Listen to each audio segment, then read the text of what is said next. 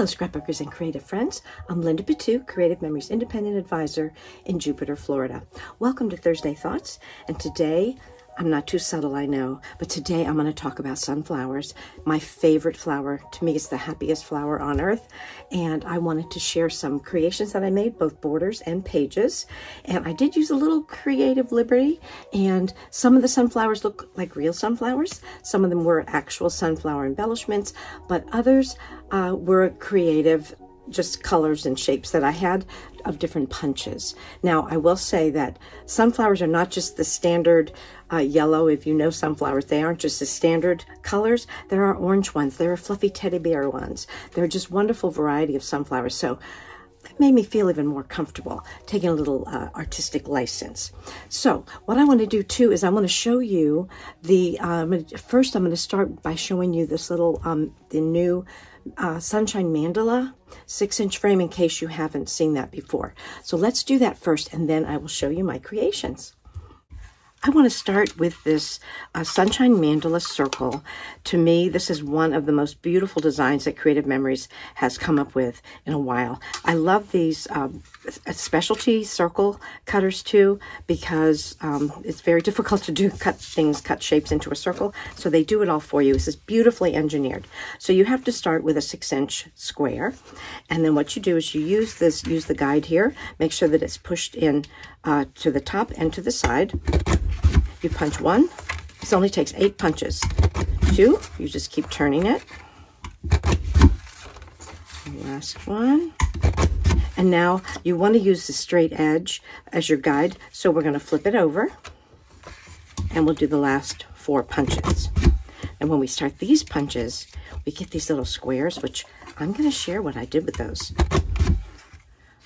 Get that one. Come on, little square. Oh, it's there. Blending with the other color. And the last punch, you can see how easy this is. Beautifully engineered and designed for us to be able to create a perfect circle.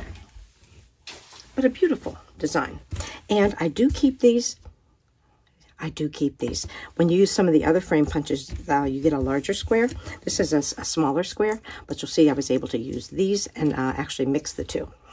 Now, I had mentioned last time that Becky Belote had shown a demonstration of using this to just make a straight border. And I did play with that a little bit. So I'm just going to quickly show you. If you've done this before, please feel free to just move on ahead. But what I do is you find, just to be, oh, I don't want the thick side. I want the thin side. You're going to be punching, but I'm going to start, just find the middle of this paper. And to do this, we're going to turn the punch upside down. So what you do is you put it in here, and you find that middle section, and you want to put it up as far as you can get it into the punch. Do one here. Then I'm going to flip it over.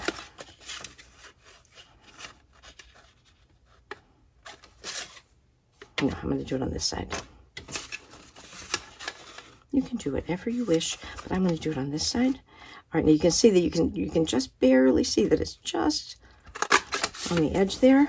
So we have this design here, and then I'm going to continue. Flip it over. I do see that little funky line, but it's okay. You can take care of that. And here, you can cut that off or trim that off. And then if we want to add one more, this is not really even. I must have done something different the last time, but I would just say, play with it, and you'll get interesting designs to use. We can just get rid of this. All right, so that's how you can use it to make a border if you want to do that. I also have cut these. Let me get scissors. I've cut these off. And this you can also just use in the corner. Use it in the corner. You could do this on the side, put it on a larger piece of paper to make a border. But to me, I love it like this, and you'll see that I also have cut these in half, and then you can make a border out of it that way as well. So now I want to just show you some of the creations that I came up with. I'm going to start with borders today, and I wanted to show you, if you don't use these sort and stash folders, these are great for putting your borders into to keep them safe, whether they're borders you make or borders that you buy, the laser cut borders. They're really a great way to save them and keep them from getting dented. This actually can fit into the power sort folders. You can put them in there, or you can put them into a binder. So let's look at some borders here. So this is what I was talking about, how you can take that mandala and cut it. This is cut in quarters, and then I put it on another, this is the hot fudge cardstock, and these embellishments were from Sunflower Fields, that's what they were, embellishments from that. And that was actually an autumn collection, but I kind of stuck with summery colors, and that made, to me, worked perfectly. So here's this one. I had to get my little gnomes out again, and if you got the gnome, the package for the gnomes for all the seasons, I use the summer hats, and of course, when I do this, some get hats, some get beards, so that you don't use it all on one border. So now I have the extras left over for others, and this was a laser cut border with a little embellishment. This is an old sunburst punch that I've had forever, and a leaf punch also that I've had for a long time. And these are my, when I was talking about stylized, there are orange sunflowers, but this was kind of a stylized one. And then I used a smaller sunburst to make the center. This is totally tonal sticker strips, and that's the border, just divided in thirds. Now, I want to talk about this because I decided I wanted to use this new, this is the new Garland Banner punch, and I decided I wanted to use it not just as a colorful banner, but I wanted to spell out a title on here. So that's what I did. So this I would probably put at the top of a page, and then have, whether this is your kids or grandkids playing out in the sun, or if it's butterflies or bees, or if it's sunflowers that are following the sun, that's what I would use as a title for that page. Now here's some actual sunflower embellishments. They were on last chance for a while. I don't know if there are any available at this point, but this is the Unbelievable border punch, and then I just added a couple of sticker strips. And now I also did some double. I did 2 of these so I could use them for a double page spread. This was another laser cut. This is a very old, it's not a CM punch, it's a very old punch I've had a long time because I have loved sunflowers forever. So I wanted to have this punch. So I put that border here, and then I just used the Creative Memories pen to put some dots to represent the seeds, little strip of, another additional strip of paper. And when I do a simple border like this, I do like to add a different edge on it. So that's what I did here. And then here's our mandala circle, and I cut it in half, and I made 3. I actually divided it into, so that I had 3, with the orange in the middle, and then with the yellow on top, and then just popped on those sunflower embellishments, popped them up onto foam squares, just as another idea to celebrate our sunflower. Let's look at some pages. So this one is just a piece of cardstock, that sunflower cardstock. Oh, I forgot, I didn't take these out of I didn't take them out of their sleeves. Okay, so here is the sunflower cardstock, and for these, when I punched out these orange sunbursts, I tried to do them evenly, and then I punched out additional centers, so that way it would look like a sunflower. Very simple, but look how much room it leaves you to add any of your photographs.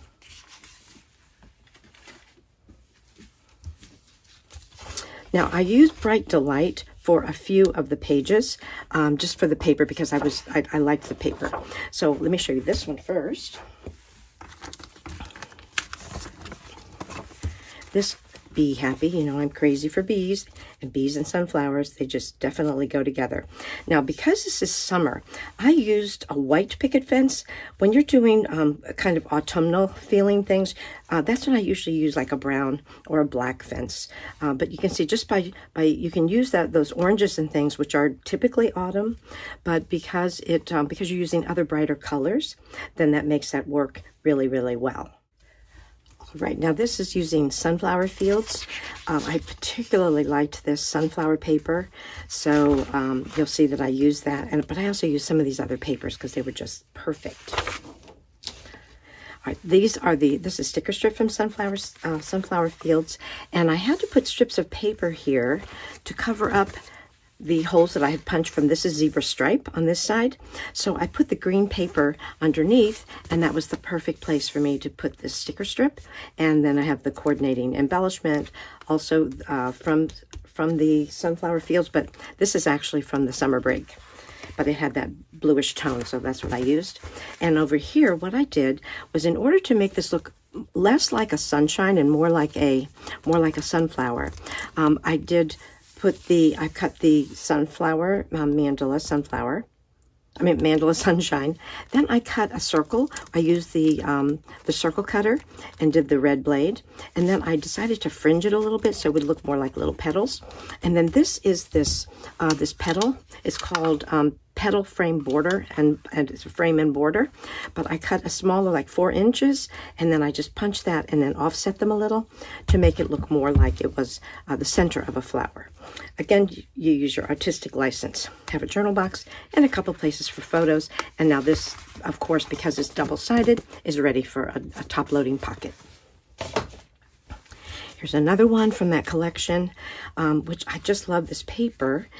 So what I did was, here I folded it over. This is the sunflower is on the other side. I think you can see that. All right, so I did a 2-inch, I scored it at 2 inches, folded it over, and added this paper here. I did put it on hot fudge, but I decided I wanted to do the brown shimmer paper. I love this brown shimmer paper. So I put the brown shimmer as the photo mats, and then I cut 2 of those, I cut 1 of those in half to make the sunshine.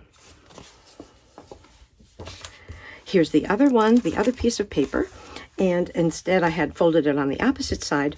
I decided to put 3 4x4 photo mats. This is a sticker strip. I think it might be from the sunflower fields, but when you take it off, it leaves this negative space, but I decided to add that here just to add another little more interest, and then I cut off what was sticking out over the edge. I think this is one-sided. However, for top loading, you've got beautiful sunflower on the other side.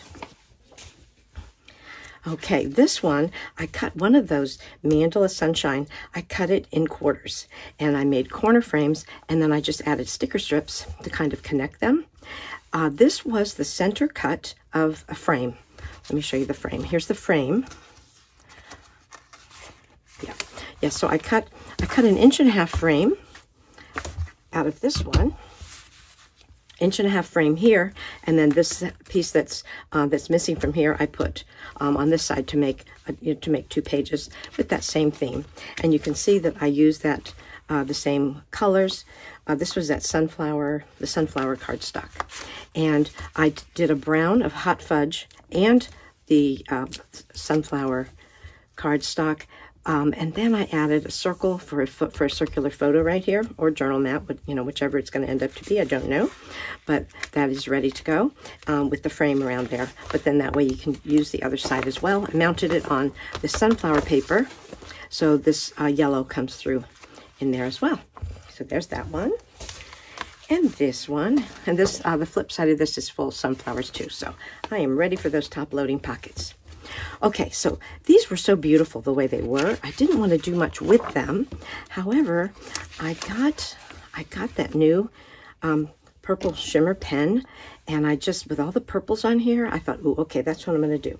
So what I did was I did add a little shimmer to the center of the sunflowers, to these little like purple splots that were on here.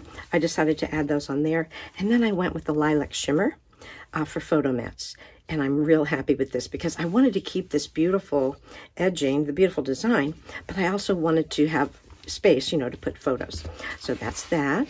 The flip side of these, this one is the other that you can drop in a top-loading pocket. Very easy to add embellishments and photo mats. Okay, this one, I did a little bit more with this. So this one, I decided, again, I used this purple shimmer pen, and I added a little more. I added some more to the flower petals here, and of course those little paint spots again, and the centers. But then I decided I wanted to do the brown shimmer, and I made one of the Sunshine Mandala, cut it in half so that it makes a really nice picture and joins those pages together while you still enjoy this gorgeous design. Thank you, CM artists. They're beautiful. Okay, now the next few pages are kind of a mixture of summer break and sun rays for days. All right, so this, what I did was I used just the baby blue cardstock that coordinates with summer, with all these summer papers, and I used the cloud punch, the standalone cloud punch on a 3-inch piece of cardstock so that I could make it look like clouds at the top. And here you see I used that Garland Banner again. And I really love this because whether you're following the sun as a sunflower, or if you are a beach goer, or whatever it is, if you just like being out in the sun in the summer, that way you're all set, ready to go. And I have a journal box all set. And here's the flip side of that, so that, again, for top loading pocket, we've got it all going on. Okay, Unbelievable. I love this paper pack because I wanted some of the greens and purples, so I decided to use that for some of my base pages. How pretty that looks together. So I used, this is the, I don't think it's canary. It might be canary cardstock, although it looks rather bright. Oh no, it's solar yellow, which is great for bees and sunflowers. Solar yellow. So I did this again where I used, instead of using another mandala, I used this petal frame, and I did a 6-inch square from those, and then made the frame. And then I did 2 frames so that I could offset them, put the mandala circle on top, and then I did another one of those fringe, which can be a great journal box, or a photograph can go there as well. And I decided to mix it up a bit and do a little oval there, and I'm ready to go. Let's see what's on the flip side.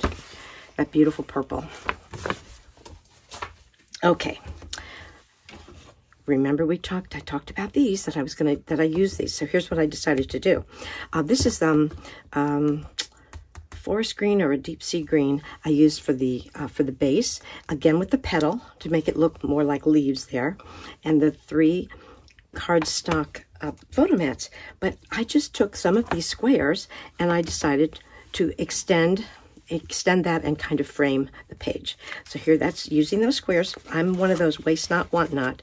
And as long as they're organized, I have a whole tackle box full. I have all my little squares in here. As long as they're organized, then I can find them easily and I can use them all the time.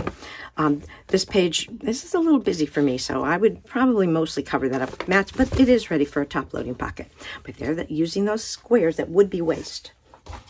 I did the same kind of a thing here, but on this one, I decided to add a sticker strip to put those, put the squares on. But I'm really happy with the way that turned out.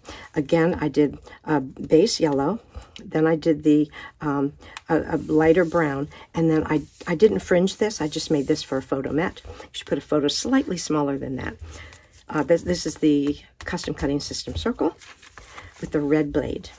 It's the smallest circle, I believe. Yeah, smallest circle with the red blade. The flip side is this pretty green. Okay, on this one, again, I decided to use my squares, but I wanted to mix the large and the smaller ones. The smaller ones are from this new mandala, the other some of the bigger frame punches. But instead of using the mandala, because it was a smaller space, I used that petal to try to make a kind of a sunflower with my sunburst inside. Do have a little circle fringe. Again, you have artistic license because you're the creator, so you can do whatever you wish. Use that brown shimmer. I love that brown shimmer paper, and some of my mandalas were cut out of that, so that's what I added here. Very simple, but I really like it. Okay, these are just on. This is just on cardstock, but I wanted to share this too because again, I use that beautiful banner punch, that new banner punch, and I could, so that I could spell out my title on there. These are my artistic license sunflowers, using different flower punches, the sunburst punches, and then the little petal punch, Creative Memories punch. I use whatever I have, and I encourage you to do the same. All right, back to the mandala. This was obviously Sunflower Fields embellishments. And again, another stylized sunflower, but to me it's a sunflower. If I say it's a sunflower, it's a sunflower. I did make some little seeds in there with the black pen. This one is not, it's more of a sun than sunflower, but I want to show you because I made it with the summer break papers and the cardstock. So there it is. I love having it offset and then making adding a little photo mat on there. And if you don't want to use it for a photo, it would be a lovely place to do your journaling. This is not a sunflower, but again, this was the summer break, and this kite paper is very pretty, but it is a little busy for me, so I decided to mat the title and just cover up some of that paper, but still be able to enjoy the design. The other side is that lovely gingham. One more, no sunshine on this, but I'm just throwing it in because I have it ready. And this is just for another summer page. This is summer break.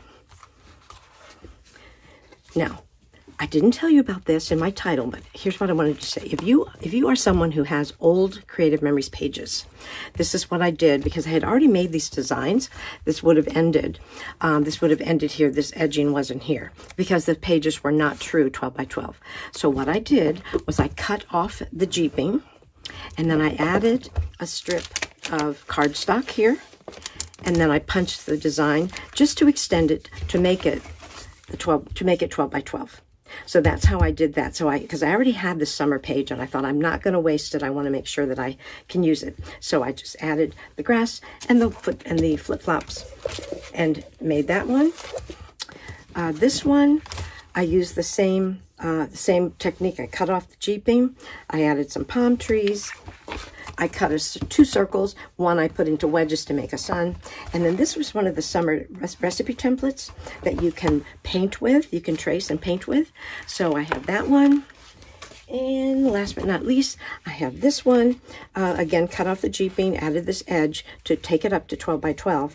And this was the recipe template I painted and traced. And of course, the beautiful Border Maker cartridge punch for the ocean on there. But if you have some of those older pages, it's a great way that you can use them. And that way the new page protectors fit as well, because I know it's hard sometimes to get all the pages and page protectors be the same size if you are a veteran Creative Memories person and you have lots of those materials. Well, thank you so much for watching. I hope you got some good ideas. And if you love sunflowers like I do too, just go for it and create some sunflower pages. They do make me smile whenever I see them. If you have any questions or comments, please put them in the comments below. And I have links there for some of the products I used. If you don't have that mandala circle, maybe one of your friends does, or maybe your advisor might have it because they were special. You had to buy in a bundle to get them. So they're not as available as some others are. The banner punch, though, that's still, that Garland banner, that's still available. So I put links in there for you.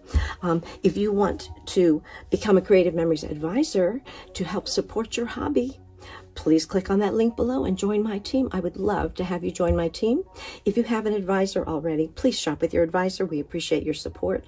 But if you don't have one, I would love to do that for you. So take care, please. And until next time, I will see you. Keep scrapbooking.